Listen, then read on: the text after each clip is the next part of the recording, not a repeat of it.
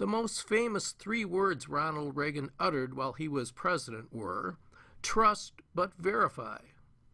But if you feel compelled to verify what other people tell you, why not just reduce this down to 2 words? Don't trust.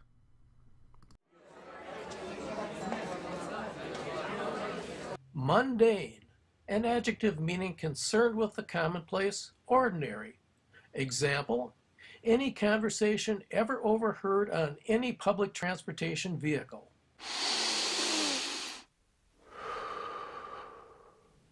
Conserve, a verb meaning to keep and protect something from damage, change, or waste.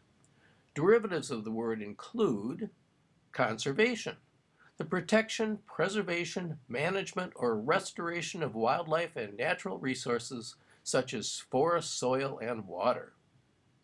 Conservatory, a greenhouse for growing or displaying plants. And conservatism, a profit-driven ideology which seeks to exploit natural resources in ways that destroy forests and jungles, drive species out of existence, and threaten life on Earth through global warming. What? Oh no! Of course, there are those conservatives who deny that this is happening, thereby seeking to have their oil and burn it too. They are like ostriches named Nero, who fiddle with their heads in the sand while the world burns.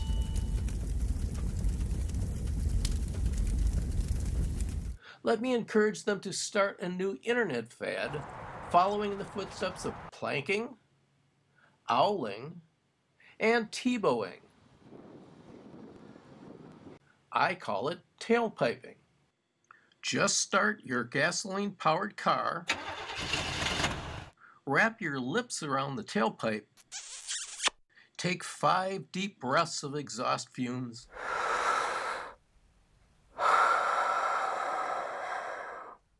then turn to a video camera and explain why global warming isn't happening. Hey, this could become the latest YouTube craze.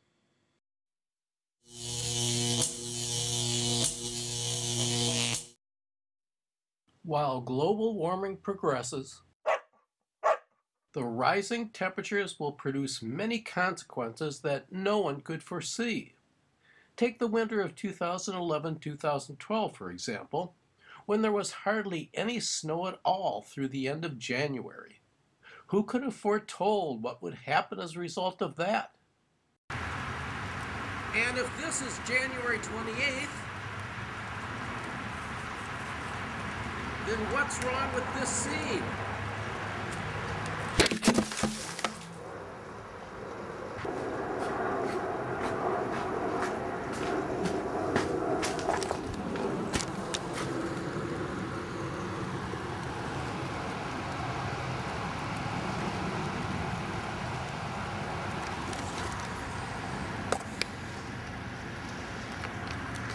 Get the camera.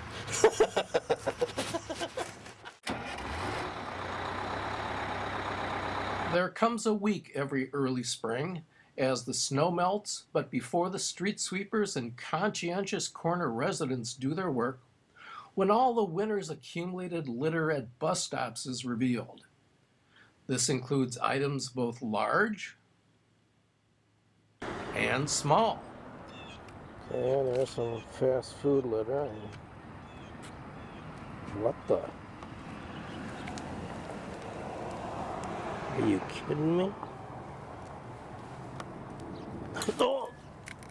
Now, aside from what littering itself has to say about human nature, one should note all the other bad habits people have which this practice reveals. Let's start with smoking. Come spring, there are more butts per square foot at a typical bus stop than on even the most crowded bus. And, of course, smoking is an undeniable hazard. And one can't help but notice a substantial number of alcoholic containers.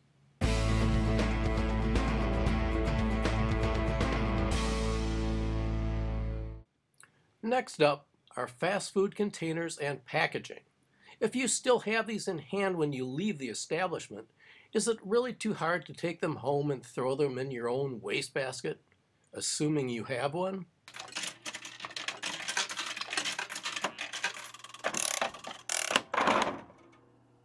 Then there are plastic items, many of which could be recycled and all of which should be properly disposed of.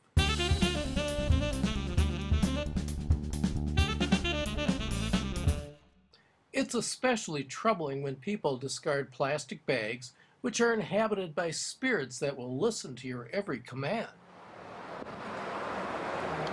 Okay, bag, just keep rolling on now. But stop at that post. Okay, now keep going. Go on ahead.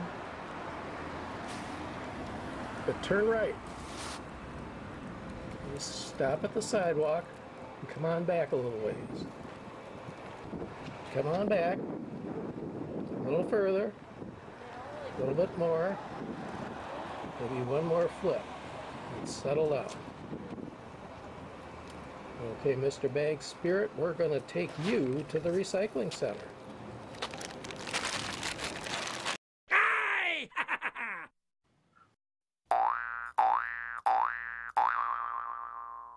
As its name suggests, libertarianism holds that personal liberty is of the greatest importance and should not be abridged by any political or social authorities.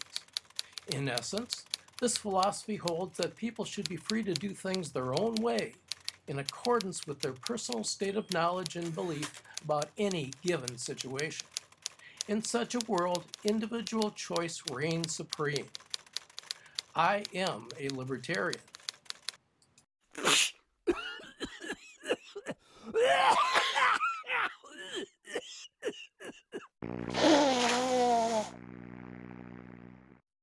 That is, until someone else enters the room. Then I begin to see the need for a few rules.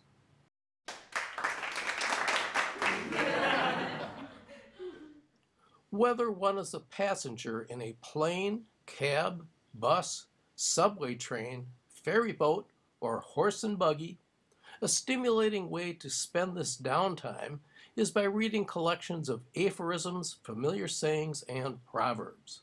They're like mini candies for the mind.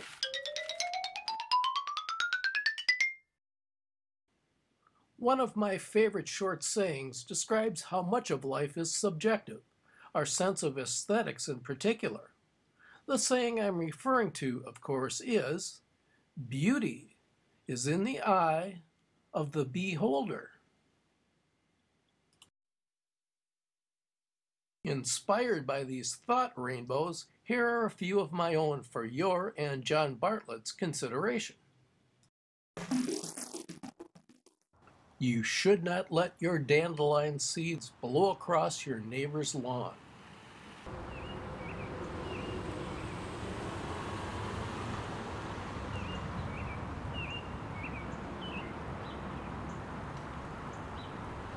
Number 4. To grow yourself a garden grand, do not seed your soil with grains of sand.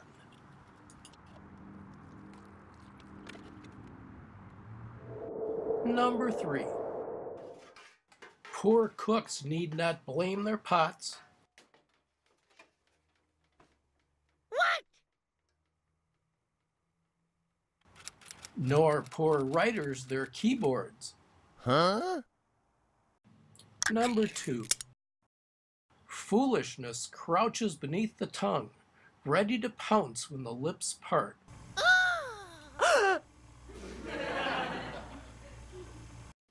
And number 1.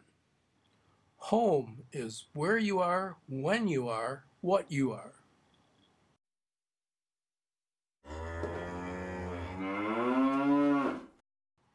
Back in the very early days of public education TV, a kindly gentleman named Howard Hathaway frequently visited grade school classrooms in Minnesota to help students learn to speak Spanish.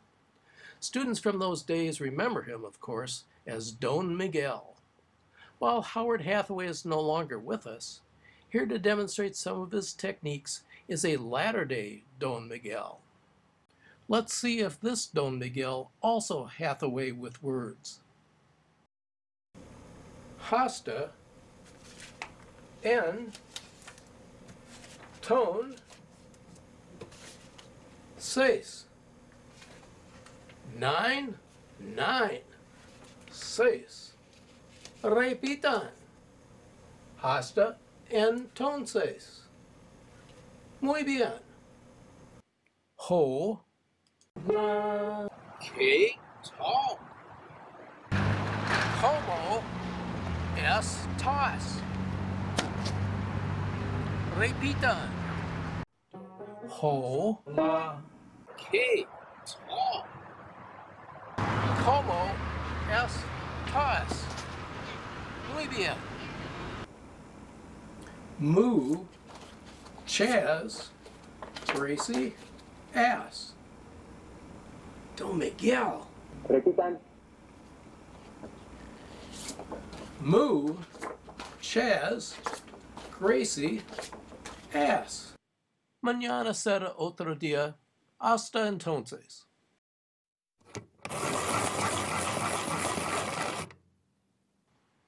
When I was a kid, I understood that certain things needed to be washed, dishes and hands mostly. But I've always maintained a certain moderation in this regard. When one understands that about 100 trillion bacteria live in and around the human body, the need to achieve germ-free living seems to wane. But one day when I was 6 or 7 and living in this yellow house, I looked up, and there it was right across the street, a street sweeper, and I was astounded and enchanted. Imagine that, someone and something that actually cleaned the streets. Streets that are normally cluttered with grit, grime, rocks, bugs, twigs, and of course litter. This experience made a lasting impression on me, so much so that to this day, nearly 60 years later, I note with a certain reverence those city workers who drive past my house every spring just to tidy up the street, making it for the moment at least as neat and clean as some of the surface areas in my own house. This year I decided to try an experiment to see just how clean these street sweepers actually made the world right outside my front door. Okay, here comes the street cleaner. My first really desired for a job. Away he goes. Now let's try a little experiment here to see how good of a job he did. There is, of course, the old 5-second rule where if you drop something on the ground, you can pick it up within 5 seconds, although some people, of course, would never consider doing such a thing. So we'll put a cookie on the pavement and leave it there for 3, 4, 5, 6, 7, 8, 9, 10. And meanwhile, there the guy goes again.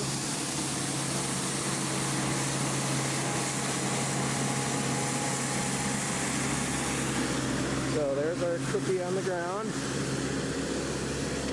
We'll even smash it down a little bit here. And let's see. Ah, tastes good. I mean, I can't complain. Tastes good to me. Yum. Thank you, Mr. Street Sweeper. You're the job I didn't get, but once upon a time wished I had.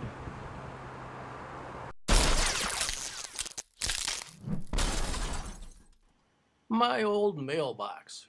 Trusty as well as rusty.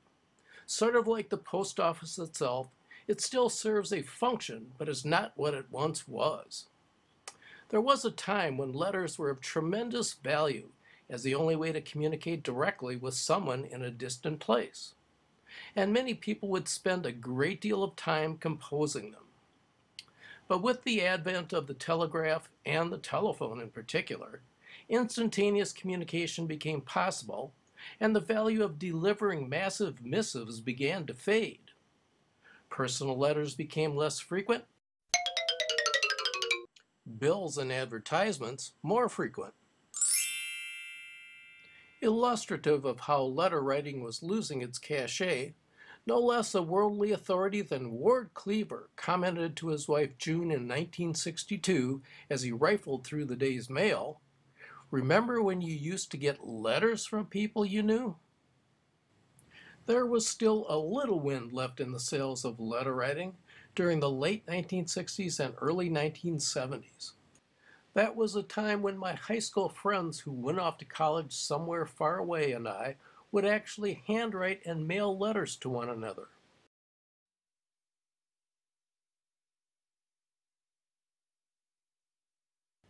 I still have a number of these correspondences tucked away in an old file folder. A lot of water has gone under the bridge since then, but they've now faded so far into the past that they've gained some value by virtue of their antiquity, so why throw them away? Back in those days, I was fond of the art and craft of letter writing, which I pursued with great verbosity.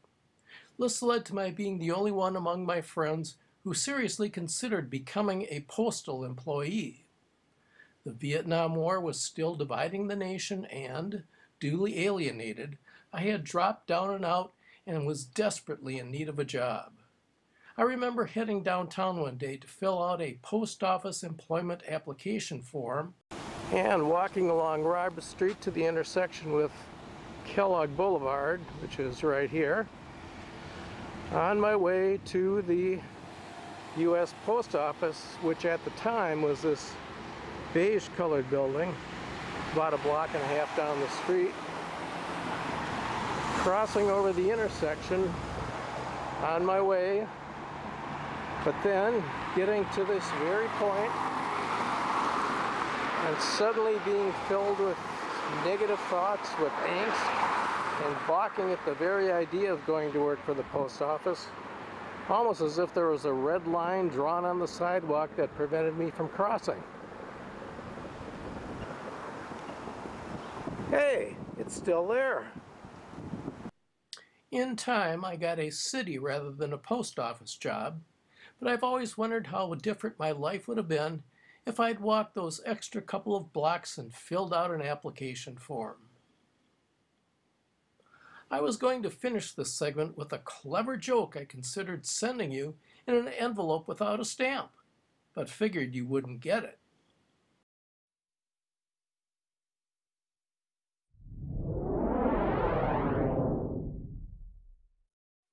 I'm warping our way into the future to show you a useful innovation that has become commonplace by the quarter-century mark. By virtue of their futuristic qualities, and with a nod to Arthur Stanley Eddington, who first came up with the concept, these devices are called Times Arrows, and many have been given a design to reflect their name. It's a voice recognition and response system that has been installed in virtually every intersection. It can interpret and respond quickly to any kind of question you ask it, and also fill in incomplete sentences with the most likely correct answer. Some even say it has some eerily human emotions. Let me demonstrate.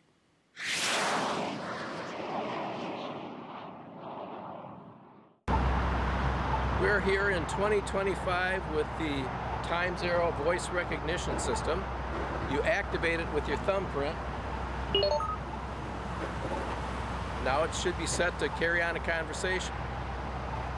So Times Arrow, what is it as you look at me standing here that I could stand to lose 10 pounds of? Weight. Yes, unfortunately that's true. Okay, the next one. This will be a fill in the blank in the middle of a sentence. When a person is depressed, what of the world rests on their shoulders? Weight. Yes, the weight of the world. Okay, now just one more for you here. There's a famous saying originally written by John Milton that was made famous by Churchill during World War II. So fill in this sentence for us. They also serve who only stand and... Wait. Yes, wait. Okay, very good. Thank you, Time Zero. We'll be back to you another day. On to the next segment. Wait. No, I've got to go. Sorry. Got things to do. Next time. Wait. No, it's over. Okay, your star days are done.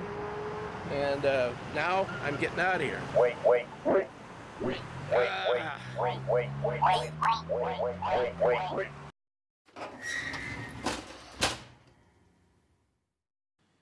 Once, not too long ago, I decided to take a cooking class to see if I might like the activity. Valentine's Day was just ahead, and our instructor asked us to prepare something that would creatively express our affection for our significant other. After some thought, I assembled 6 items: flour tortillas, olive oil, a kind of crumbly cheese I like, cumin, a cracker, and a piece of chocolate. I placed the crumbly cheese in the tortillas, added the cumin spice, and made these into rolls, which I sauteed in oil in a skillet. Next, I formed these rolls into the shape of a box, used the cracker to help make a lid, and placed the chocolate inside. I proudly presented my work to the instructor, thinking I had done well. She, however, really shot me down, saying, "I didn't want you to make a feta roll case out of it."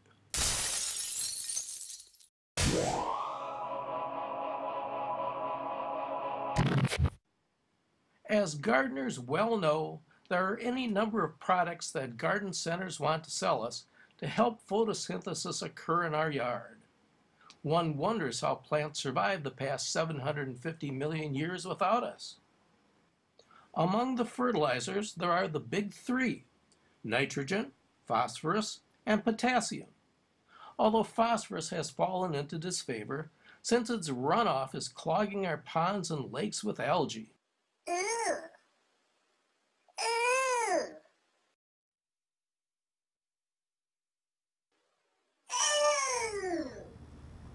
Hey, it's pea soup.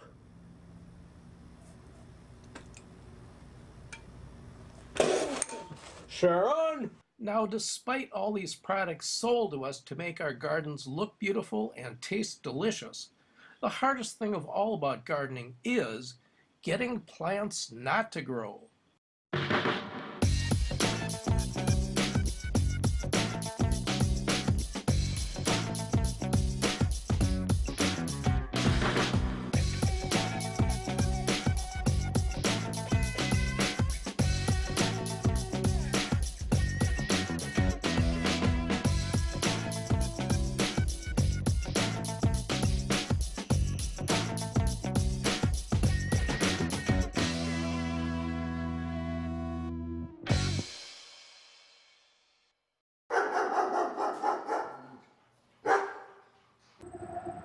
I am a dog lover, and I've been one most of my life.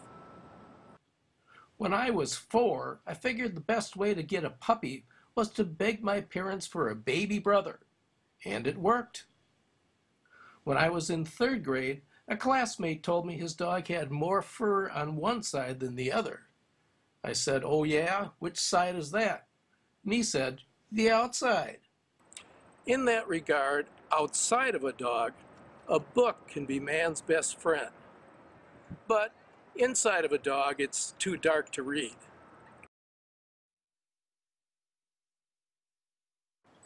Dogs are nearly perfect pets. They're playful and friendly, although, whoops, when you take them to public places, just be sure to follow the ground rules. At least in my neighborhood, the best indicator of whether a household owns dogs is whether they have one of these flat wooden panel fences that go up about 6 feet high, maybe 7 feet. These keep the dogs inside, of course, but they allow the barks to come out. And because of their height, they also eliminate the need for the people who live here to see all the looks of scorn, which must be sent their way by people walking past peaceably. Dogs are tuned into others of their kind by smell, sight, and sound. When they live in separate yards and one dog barks, so does the one nearby, then the next one, and so on. A single bark can set off secondary, tertiary, and quaternary waves of barking before it leaves our auditory range. But who is to say this eruption of arfing ever ends? Dogs have much more acute hearing than people do, and of course some breeds bark much more loudly than others. So if you were to acquire just the right breed of dog, there could in theory be only 6 pedigrees of separation between you and Kevin Bacon. What can one say about New York City? Oh, there are a few things. It's a place that should adopt the motto, if you've got a horn, honk it.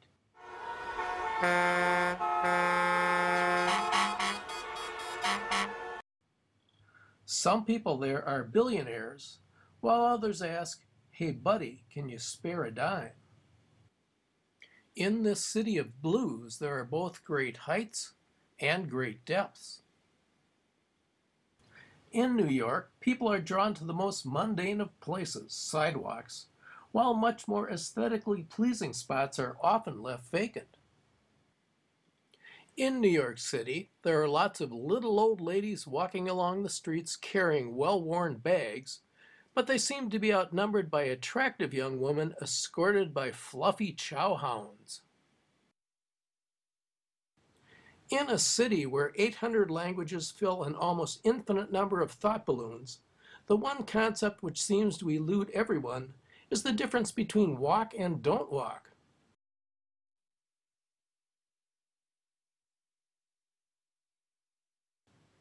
A television show popular around 1960 used to introduce its episodes by saying, there are more than 6 million naked city. But that can't still be true, since there must be at least 7 million clothing boutiques located in New York City today. However, when it comes to trying to find a serious-minded grocery store, a person is better off purchasing calories from one of the many nearby street vendors. And New York City is a place where the sun does, and in some cases never does, shine. New York City. If I can make it there, I can make my way back home, and I'm happy to have done both.